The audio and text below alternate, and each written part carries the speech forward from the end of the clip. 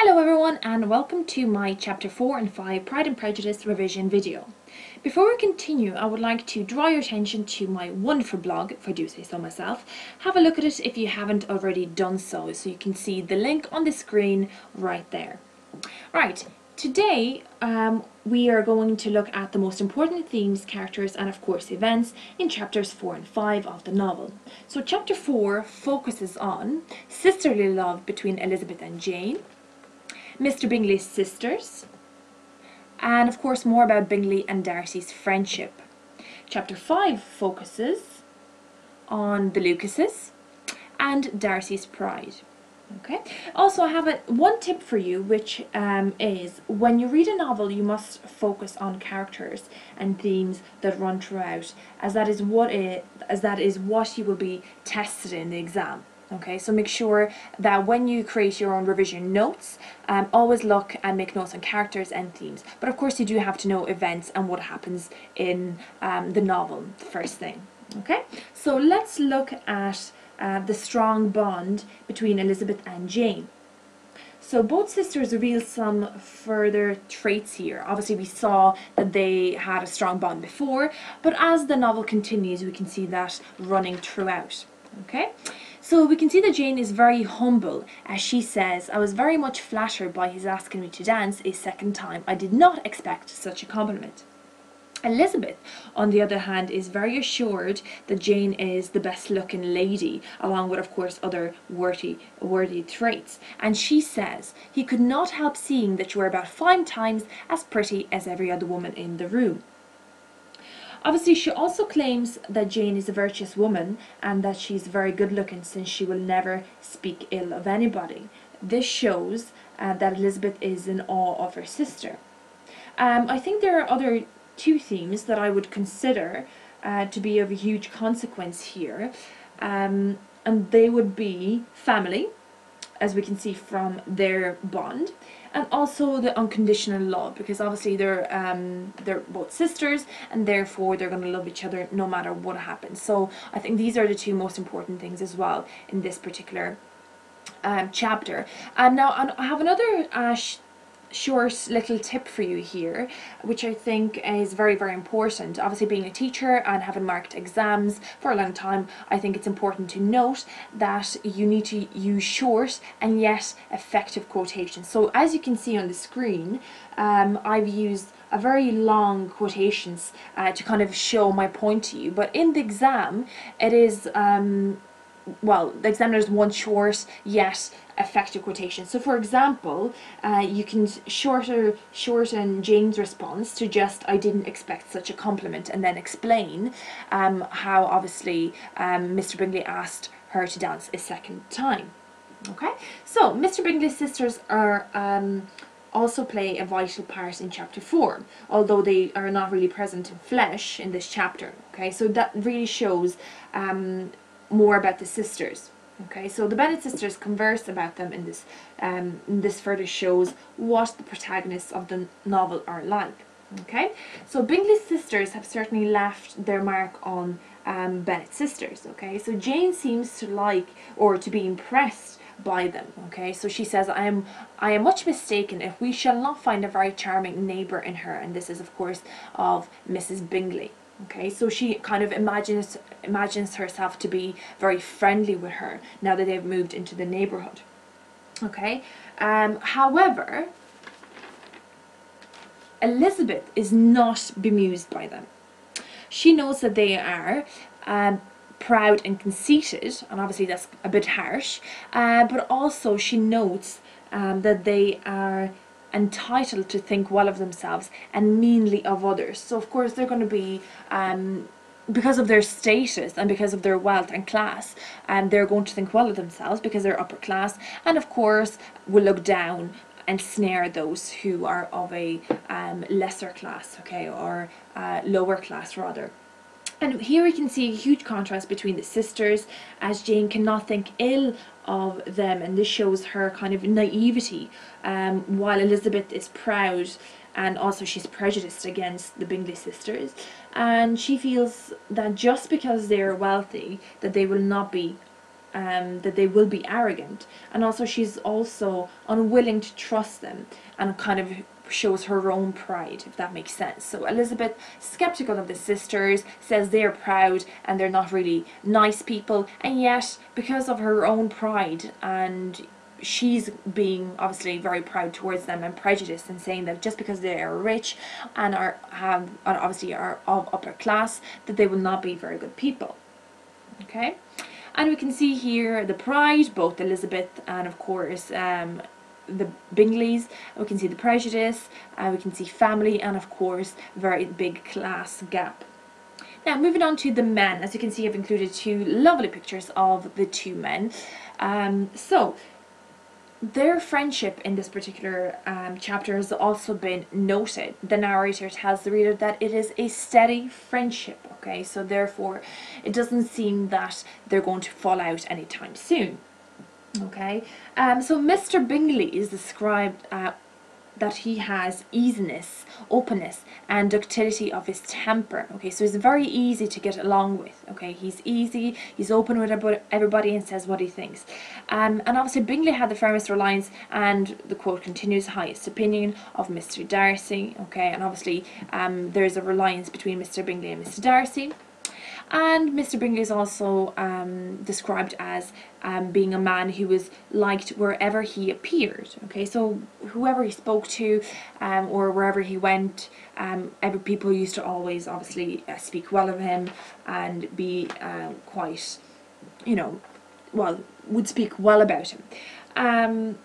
However, Mr. Darcy is the complete opposite of Mr. Bingley. But I do have to say that I do not think that he's all negative. Even at this point in time, I don't think that we can just justify him as being a negative, fully negative character, although he has a lot of negative traits in this part of the novel. Of course, there's some positive as well. So he's described as superior, which is not particularly a bad thing, and also he was very clever, so that's also a positive trait. However, he's also described by the narrator haughty, reserved, and fastidious, and his manners, though well bred, were not inviting. Okay, so haughty means arrogant. If you don't know what fastidious means, it means that he's very picky. Okay, so he does have good manners, but he doesn't really socialise with people, and he doesn't let those manners show. And of course, Darcy was continually giving offence to people wherever he went, so that's obviously quite a negative thing. So we can obviously see more of the friendship and more about Mr. Bingley and Mr. Darcy as individuals. Moving to chapter 5 and looking at the most important events and characters, we come to the Lucases and a theme of class. Okay, so I think theme of class is the most prominent here. Okay, Sir William Lucas had a business before he was knighted, and after this event he felt that he had to have his business, or he had to leave his business, and it was given him a disgust, as the narrative says. Okay, so he moved into the area in which he now lives, in Lucas Lodge. Okay, we can really see here that he's trying to elevate his family to a higher class, okay, since his knighthood. Okay, so it says Sir William Lucas risen to the honour of knighthood, and because of this he felt the distinction has perhaps been felt too strong. Okay, so therefore he felt that he's kind of a higher class rather than, and you know, while he does socialise with the Bennets, okay, we can still feel that he perhaps might think that he's just a little bit better than them, okay, or just a bit of a higher class than them. Okay, I have a few thinking points here for you, because I do not want to spoon feed you all the time. So really, I just wanted you to think about these two things. Okay, first thing is, Mrs. Bennet and Lady Lucas are friends. Okay, but it seems a kind of strange friendship. Because the narrative says that Lady Lucas was not too clever to be a valuable neighbour to Mrs. Bennet. Now, of course, we could say that's ironic because Mrs. Bennet isn't really clever herself, okay? But does that mean that Mrs. Bennet looks down on Lady Lucas? Okay, maybe she's just a gossip friend. maybe Mrs. Bennet has no other kind of good friends, so there's a kind of underlying issue there that I think is worth exploring, and I would like you to do that yourself and come to your own conclusions. Another thing that I think is worth looking at is that Charlotte Lucas, being 27 years of age, is still unmarried. Now, of course, in our day, especially in Ireland, wherever you are, especially in Ireland, that's considered to be still young, and therefore you do not, it's not, you know, if you're 27, you do not have to be married and nobody would look down on you. However, why does Austen do this in this particular novel? Okay, it's written in 1800s, and certainly by 27 and sometimes even 16, you know, as early as 16 you'd be married. Why does Austen do this? Is her character serving perhaps as a warning to other girls or what life is like if you're not married? Or maybe her character might show what happened to girls who weren't considered handsome. Okay, as we know before, Charlotte Lucas isn't described as the most handsome girl in the area. So perhaps Austen really plays with this and tries to get us thinking. Okay, so I would like you to do that yourself. Okay, the themes that come to mind here would be class, of course, between Lucas's and Bennet's, friendship, and also pride. And I would just like you to note how proud Miss Bennet is of Jane here. Okay, I would like you to find the quotation yourself and how well she thinks of Jane here. Okay, and the last important topic in chapter 5 is the evaluation of Darcy's pride. And as we can see on the screen, all women, with of course the exclusion of Jane, seem to condemn Darcy. Okay, Mrs. Bennet condemns Mr. Darcy as she says he's such a disagreeable man. Now, she doesn't really know him that much, but of course because he hurt Elizabeth's feelings, Miss Bennet doesn't think Mr. Darcy is agreeable. Of course, Jane tries to see the good in him. He never speaks much unless among his intimate acquaintances.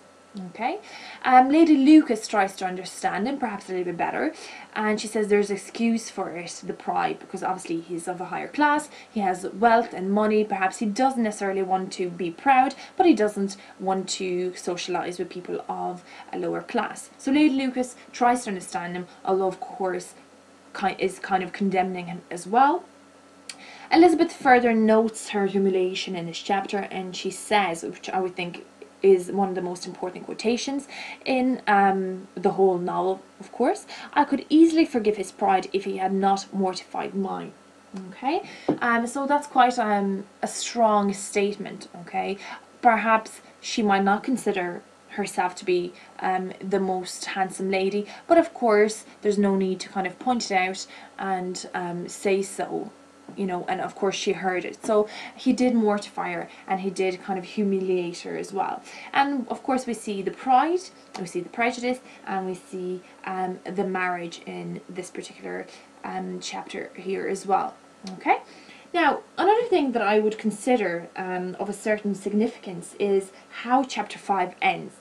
Okay, maybe it's just me, but I do find this quite funny. Okay, we can see a bit of humorous ending to the chapter, because up to that point all the women were discussing or gossiping about Mr. Darcy's pride and evaluating him, but in the end Mr. Bennet kind of argues with the young Lucas boy, and really that's quite interesting, because Miss Bennet shouldn't argue with a child. She should just, obviously being an adult, remember that it doesn't really matter what the Lucas boy thinks, because he's only quite young, and just let it go. However, she argues and argues with the Lucas boy about pride, and I think perhaps this might show her intellect or lack of, or even her shallowness, you know, to kind of think that just because she's an adult she has to be always right, which of course isn't always the case, but in this chapter she tries to show that she's always right.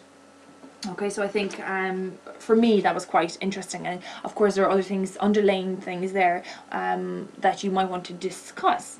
Okay, so the last tip of this video is very, very important. Okay, if you're going for an A, or if you're in England and studying this particular novel and you're going for any star if this is your GCSE, and if this is your A-level text, and of course it's just an A.